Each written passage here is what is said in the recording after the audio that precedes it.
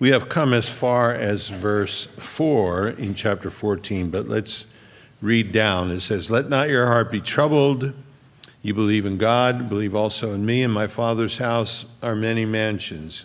If it were not so, I would have told you. I go to prepare a place for you.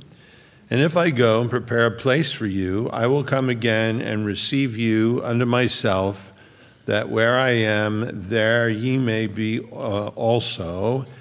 Verse 4 is where we left off. Then Jesus said, "Whither I go, you know, and the way you know." And Thomas said unto him, "Lord, we know not whither thou goest. How can we know the way?" And Jesus said unto him wonderfully, "I am the way, the truth, and the life. No man cometh unto the Father but by me. If ye had known me, you should have known my Father also, and from henceforth you know him and have seen him." And Philip said unto him, "Lord, show us the Father, and it will satisfy us." And Jesus said unto him, "Have I been so long a time with you, and yet hast thou not known me, Philip? He that has seen me has seen the Father. And how sayest thou then, show us the Father? Believest thou not that I am in the Father, and the Father in me? The words that I speak unto you, I speak not of myself, but the Father that dwelleth in me, he doeth the works. Believe me that I am in the Father, and the Father in me, or else believe me for the very work's sake. Verily, verily, I say unto you, he that believeth on me, the works that I do shall he do also, and greater works than these shall he do, because I go to my Father.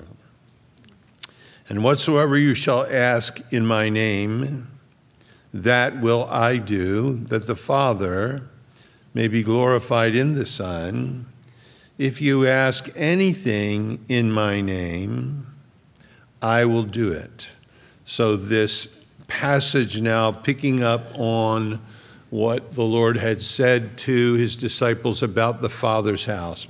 Told him he was going away, chapter 13, "Where I'm going, you can't come.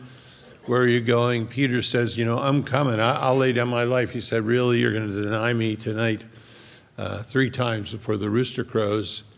But let not your heart be troubled." It's in light of that humanity that he says it. You believe in God, believe in also me and my Father's house, many mansions and so forth. "And I'm going to prepare a place for you. If I go to prepare a place, I'll come again and receive you unto myself.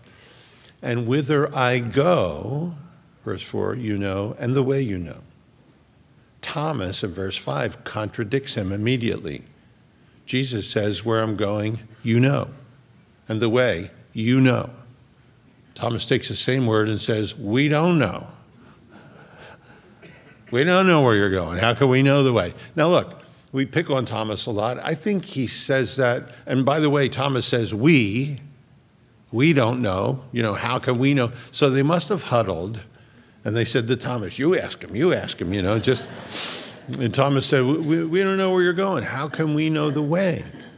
And I believe he's asking in sincerity. I think they all feel the heaviness on the heart of Christ as he said, "I'm leaving, I'm going." Now, he had spoken to them about heaven, the Father's house. And I believe they believe in their hearts, as we do, that heaven's a reality. How far away it is, how do we get there? We're hoping to go in the rapture. But how far away is it? What dimension is it in? Is it above the atmosphere? I've been looking up at that stupid balloon all week, and I haven't seen it. Is it above the stratosphere or the stellar heavens? Is it in another 5th, 6th, or, 6 dimensions measurable, 4 or not? Is it in another dimensionality? We don't know. We will know when we get there, and it'll be better than everything we understand now. We do know this. However far away heaven is, because he's going to end by challenging them about prayer, however far away heaven is, we can hear from there. Elijah, the great prophet, said that when he was at Horeb, that the Lord there let a great wind come that broke the rocks. And that was the kind of ministry he had, but he said the Lord's voice was not in the wind. He said then there was an earthquake that shook the mountain, and he was used to calling down fire, those kind of things. He said the Lord's voice was not in the earthquake. And then a fire, he had called it down from heaven. And the Lord's voice was not in the fire. And then it says, but behold, a still, small voice. That's how he speaks to us. So wherever heaven is, we have the capacity to hear from that place. And wherever heaven is, we also are heard there. If my people who are called by my name will humble themselves and pray and seek my face and turn from their wicked ways, then will I hear from heaven. So wherever it is, it's near enough in whatever dimension to hear us as we pray, all of you. You know, to hear our hearts, even if we don't verbalize, to hear our voice when we pray. And Jesus has now kind of put new light on heaven, this place, the Father's house, the many mansions. And then he said, and I'm going. Where I go, you know the way you know. Thomas said, well, we don't know where you're going. How can we know the way? You're talking about heaven. I don't know, how are we going to get there? You know, how do we get there? And of course, it brings forth a sublime statement from Jesus. We don't know the way, really. I am the way, the truth, and the life. No man comes to the Father but by me. He doesn't say no man comes to the Father's house. That's what they're thinking of. You know, sometimes we think of heaven, streets of gold, walls of jewels, we do all that. But in the center of that is the Lord, and he gives light to the whole thing. You know, if you go visit a friend, or your sons or your daughters are having problems, or you go to see your ma or your grandpa and you get to the house and nobody's home, and you can't get anybody to answer the door, and you're worried, you have a key, open up, you can't find them. So, you know, do you walk around the house and look at everything? Oh yeah, there's that bathroom again, there's this again. No, what makes it what it is because there's a presence there. There's a family, there's a Father. He uses Father 14 times in this chapter, this is the Father chapter, more than any other chapter in the Bible. And he doesn't say, I'm the way, the truth, and the life. No man comes to the Father's house but by me. He says, no man comes to the Father himself but by me. Now, that can be a little intimidating. I've never stood in God's presence before. In heaven, in reality. I've never seen him in his glory. You know, neither have these disciples. Because then we can think, well, you know, I've just been struggling. I'm compromised. I'm involved in a relationship I shouldn't be involved in, or I'm watching things I shouldn't be watching, or I'm snorting things I shouldn't be snorting. I'm gambling, taking the family's money to Las Vegas or to the stock market. It's a different kind of gambling. And I don't want to get raptured and hear him say, how'd you get here? You know, am I really ready to step into the presence of a holy God? How? And Jesus answers that. He said, I am the way, the truth, and the life. No man comes to the Father but by me. And by the way, the Greek, it's emphatic all the way through. So a way you could understand it, the emphasis would be, I encounter distinction to all others, am the way. I encounter distinction to all others, am the truth. I encounter distinction to all others, am the life. And then the tenses on the last part of the verse are, no man has ever come, no man is coming, no man ever will come to the Father, but by me. He makes it that exclusive and that simple. And I don't know about you guys, I need something simple. He doesn't say, I am a way. He doesn't say, there's any way. He doesn't say you need another way. He doesn't say choose a way. There's many ways.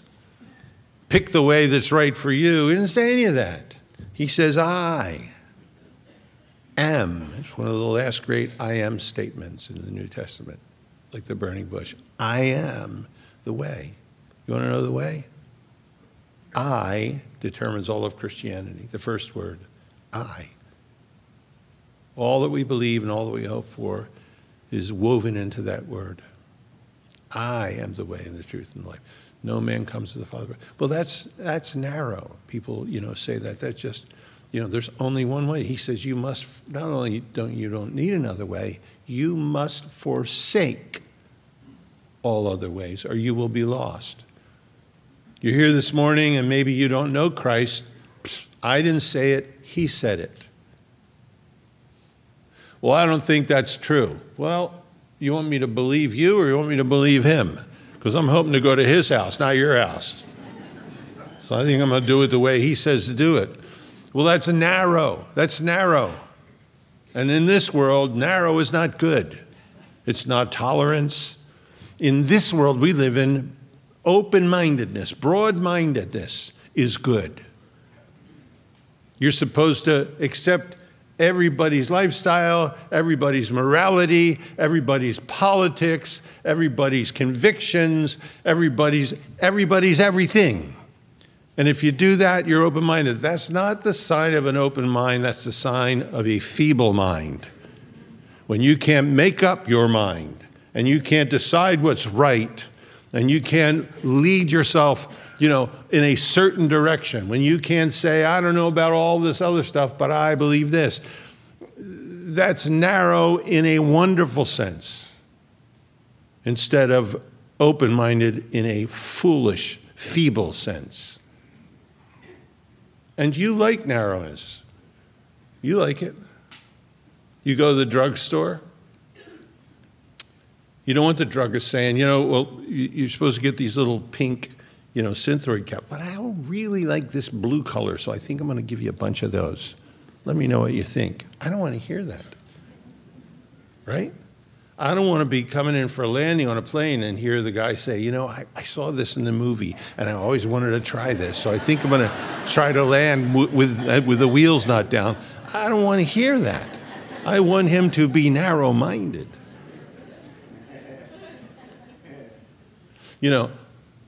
I don't want to be in the operating room ready to go under some, propofol and fentanyl and hear the guy at the last minute say, we got to take out his appendix, but I think I'm going to get a kidney while I'm in there.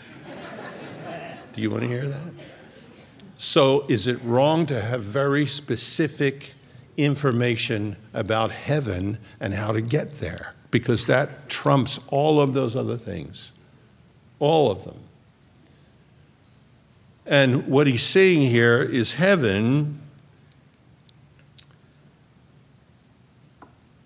it is open to anyone who wants to come, and that he himself is the way to get there.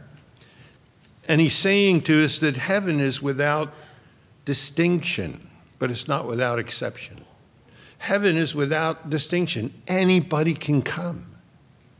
Anybody. Saul of Tarsus was murdering the church, making them, blaspheme the name of Jesus. Anybody can come to heaven.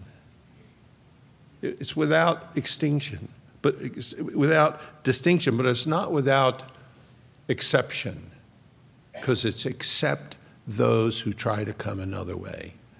There's only one way. And I don't know about you guys, that's narrow-minded. Well, I'm thankful there is a way. That's the amazing thing. Not that it's narrow. The amazing thing is there is a way. Not many ways, a way for me to get to heaven. Look at me.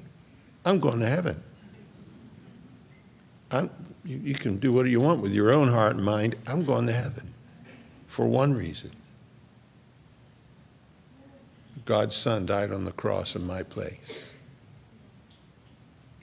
I am the way, he says. Then he says, I am the truth, singular, in distinction to all others, very narrow. It's truth and deception. That's all there is. Jesus doesn't apologize for saying this. Well, you say, well, that's dogmatic. Well, all truth is dogmatic. Well, you say that's intolerant. Well, truth is unyielding. You say that's exclusive. Well, truth is. You say that's arrogant. No, altering the truth is arrogance, not having the truth. John, in chapter 8, said, that, quoting Jesus, he said, "You shall know the truth, and the truth shall make you free." So there is the way, not a way. There is the truth, not many truths. And then he says, I am the life, in distinction to all others, the life. Not a form of life, not a life force, not a life, the life. No other to be sought. And people, look, we're surrounded with a mass of humanity that is seeking life. And they think, if I have this, I'll be happy. If I have a Tesla, I'll be happy. If I get this paid off, I'll be happy. If I marry this person, I'll be happy. If I make my first million, I'll be happy. And the world is full of miserable people, because none of that is life. Then, you can meet somebody living in a hut somewhere that's found Jesus, and they're happy as a lark. They've found life. And this is just a vestibule. They know they're going to go into the mansion. They found life. Jesus says, I am the life. What's all the rest of it? It doesn't make any sense. You and I know that if we don't have him, if we don't have that blessed hope. I am the way. There's no other way. You must forsake all other ways. I am the truth. There's only that. Everything else is deception. I am the life. The life. There is no other life, because only this life is eternal. This is the only life that should be sought. And in fact, don't seek life, seek him. Don't seek the stream, seek the fountain. And he says here he's not just interested in bringing us, by the way, the truth, and the life to the Father's house, but to the Father himself. And again, God Almighty, that can be intimidating. So he says then in verse 7, if, now that if is an if and you don't really, if you had known me, they don't realize who he is, you should have known my Father also.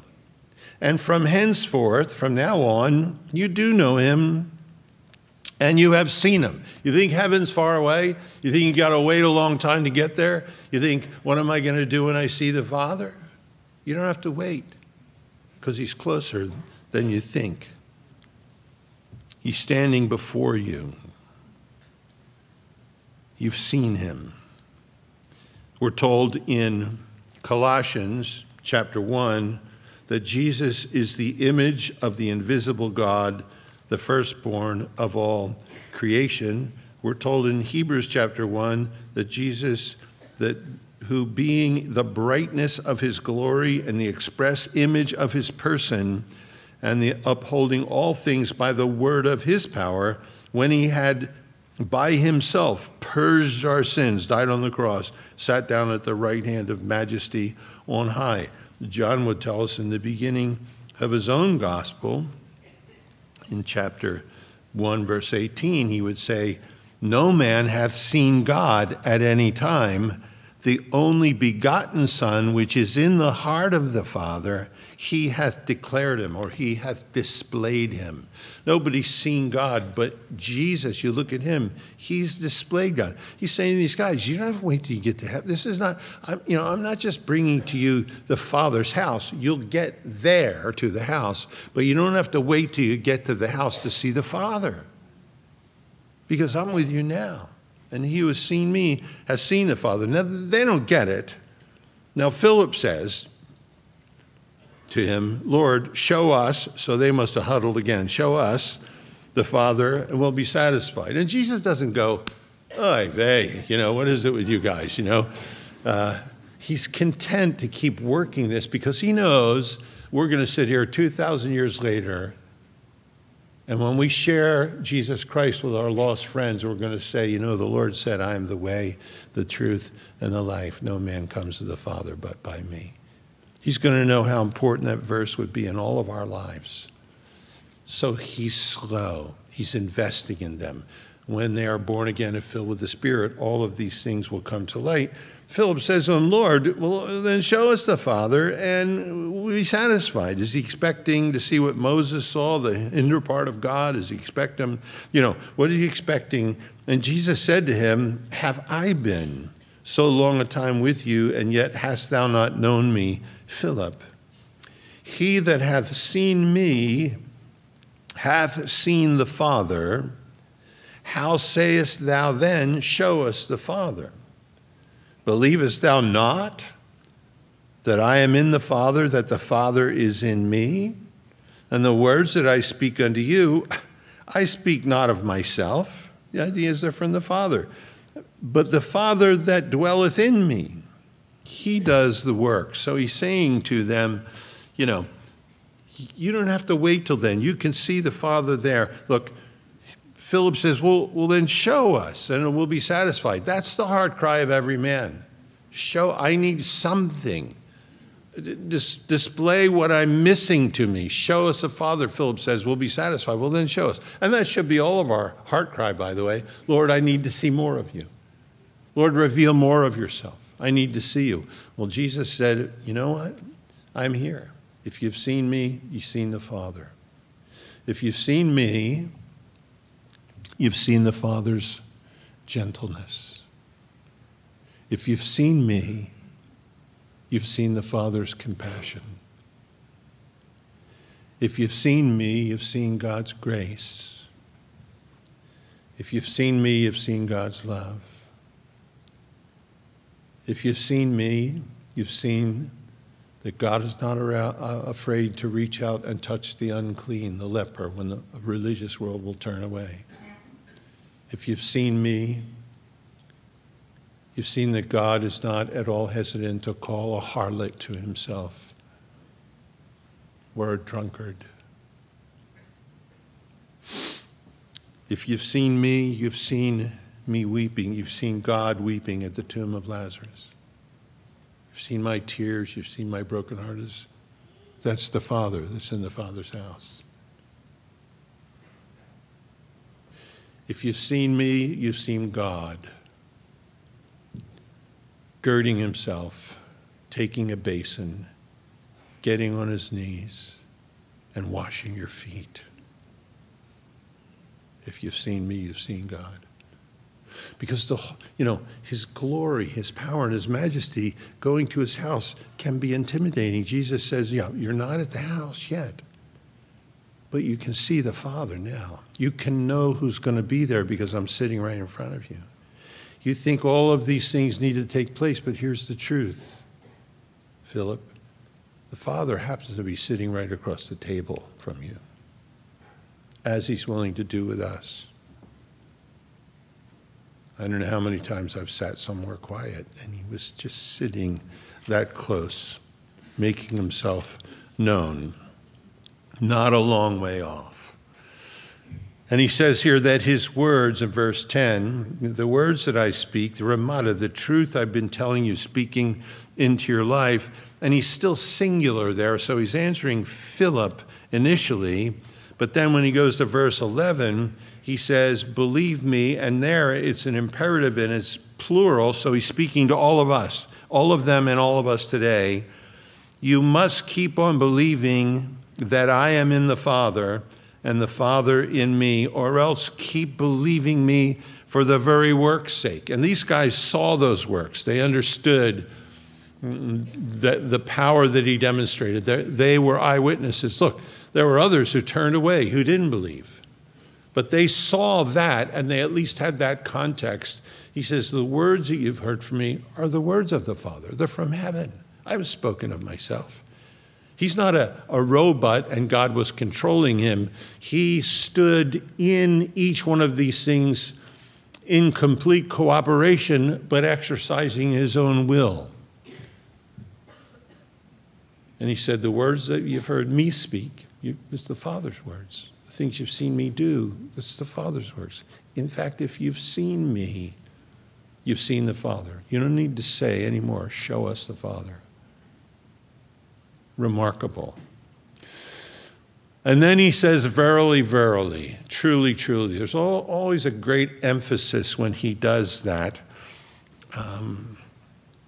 Verily, verily, he says, I say unto you, plural again, he that believeth is believing on me, the works, plural, that I do, shall he do also, and of course, and greater works than these shall he do, because I go to my Father. There's a verse that we all, verily, verily, I'm telling you, anybody who believes on me they're going to do the works that I do. In fact, they're going to do greater works than I do. And we all sit here and feel, well, great, I guess I didn't get in here.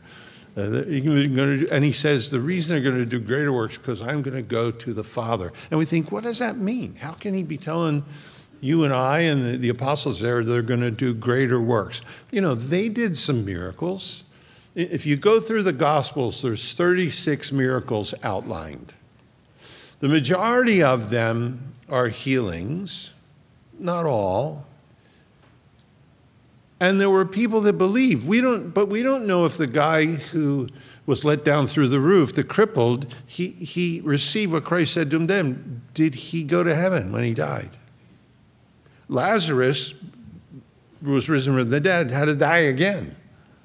The woman with the blood flow that Jesus cured, did she end up in heaven? We don't know those things.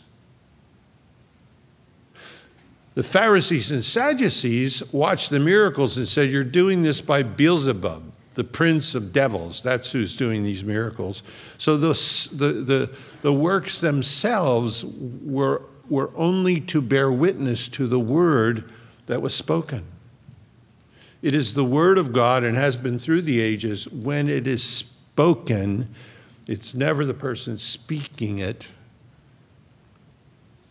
but it's the word of someone else that's being spoken.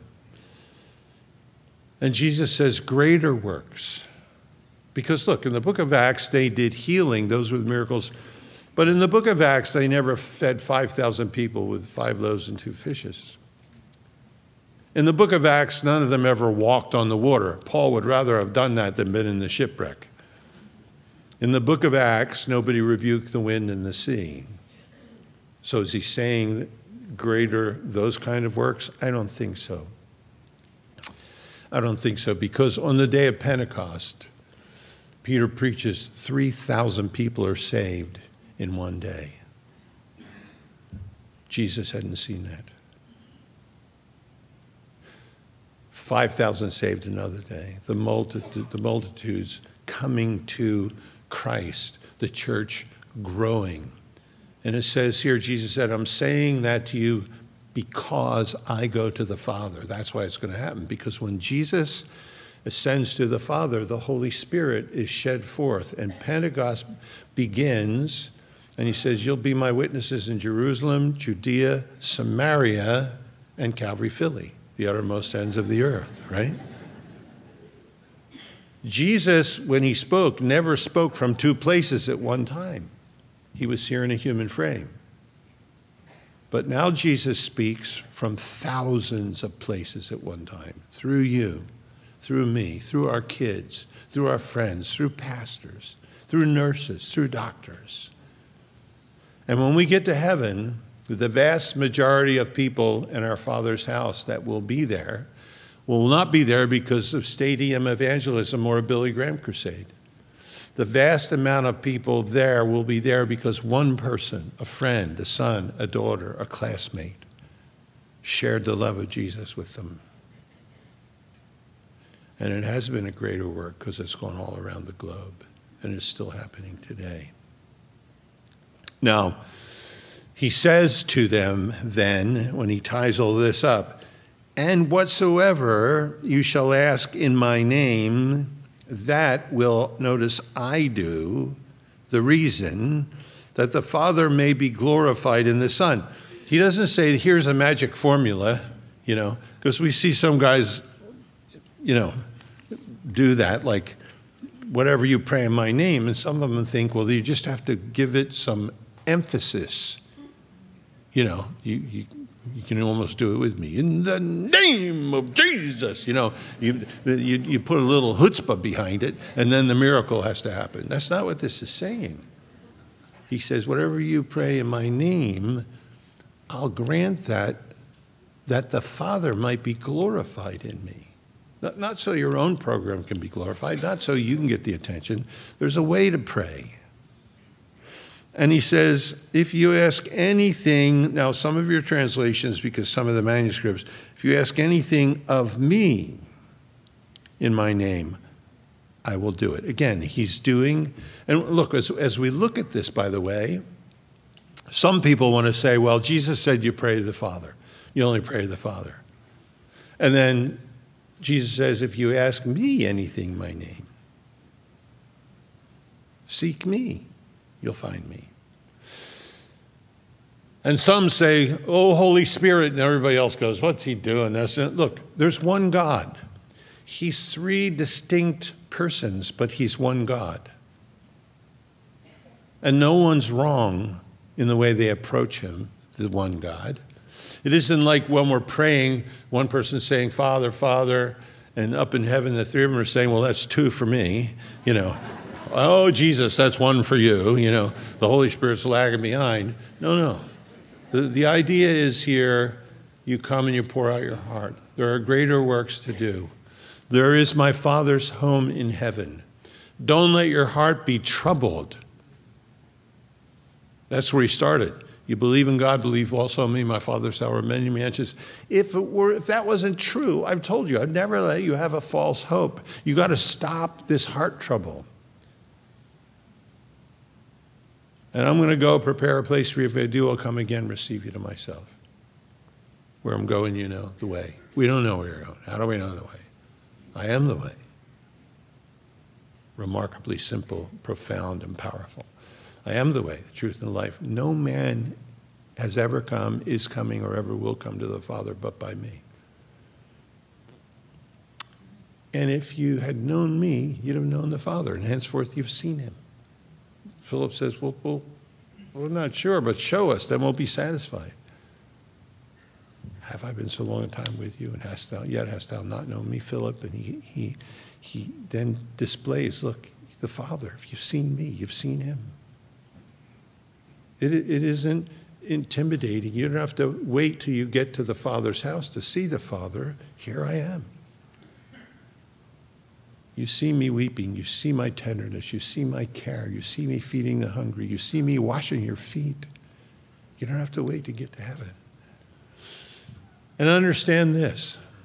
If you believe, and you keep on believing the works that I do, you will do also, in fact, greater works than these. The reason? Because I go to the Father. The Holy Spirit will be poured out.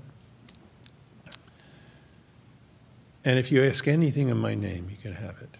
Whatever you seek me for. If it glorifies the Father, if it's kept in the proper context, you know you can have that.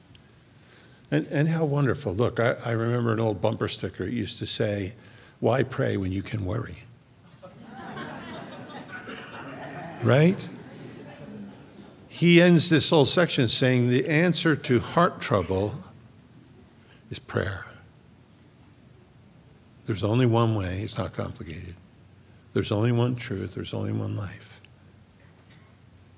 And if you ask anything in my name, don't let your heart be troubled. Seek me. Right? And how often, I think, do we forfeit that? Think of the old song, Oh, What Peace. We often forfeit, oh, what needless pain we bear, all because we do not carry everything to God in prayer. My encouragement to you as his children, born again today, Sit with these things. Look over them. Let him speak to your heart. He's right on the other side of the table. He'll break bread with you.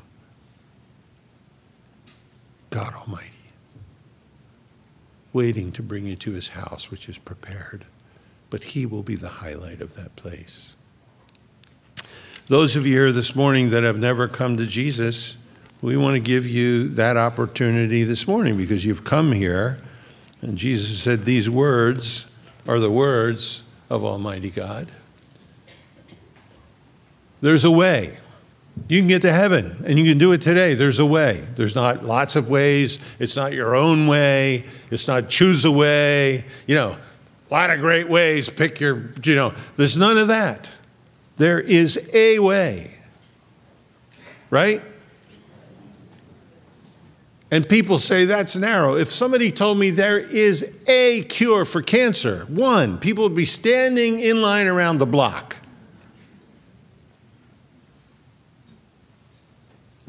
More phenomenal than that is there is a way for me to go to heaven.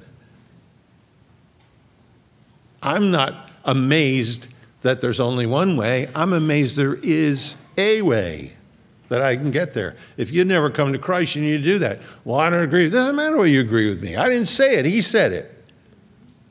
Do you agree with him or you don't agree with him? That's up to you. But if you're here today and you don't know Jesus, forget about church, forget about religion. It isn't any of that.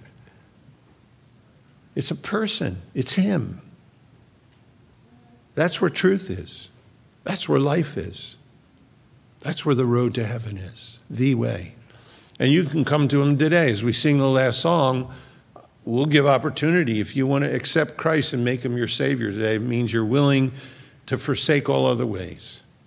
Drugs ain't going to make you happy. Sex ain't going to make you happy. Money ain't going to make you happy. Power ain't going to make you happy. There's a way. And if you're willing to turn from everything else today and turn to Jesus, I'll ask as we sing the last song, get out of your seat and come down and stand right here, right in front of everybody. Right in front of everybody and say, I'm tired of it. I got nothing. There's a way. Is there a way for me? Heaven's a reality. I don't want to wait till I take my last breath to find out. If it's a reality, is God want anything to do with me? Yeah, he came and he walked among us so we could see who he was. And for you this morning, that single way is here beckoning your heart. There's a way. So as we sing the last song, we'll ask you to come. Let's stand together. Let's pray. I'm sure if a friend brought you today, they're going to say, come on, I'll go down with you. Because Jesus said, if you're willing to acknowledge me before men, I'll acknowledge you before my Father and all the angels in heaven. If you confess me before men, and I know the tenses, but it begins at a point. So let's bow our hearts, let's pray. If you brought somebody today, they're standing next to you and you know they're not saved, be praying for them. Because it says you'll be heard if you're doing it for the glory of God. Father, I know you've overheard. We look to you. And Lord, we are still growing in grace and the knowledge of our Lord and Savior, Jesus Christ. Lord, these things deepen, and we know that even in the ages to come, we'll be learning of your grace, of your mercy. But today, Lord, we pray you let us take these things to heart as your individual sons and daughters. Let it cause deep and beautiful communion between, Lord, you and ourselves. Let us sit with our Father now long before we get to his house.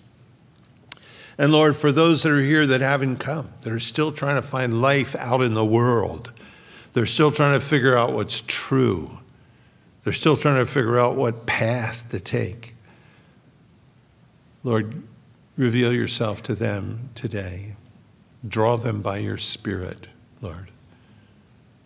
Convince them of your love and of your forgiveness. Your word says you add to the church daily such as should be saved. You do it, Lord. We trust you with that, Lord Jesus. We pray in your name. Amen.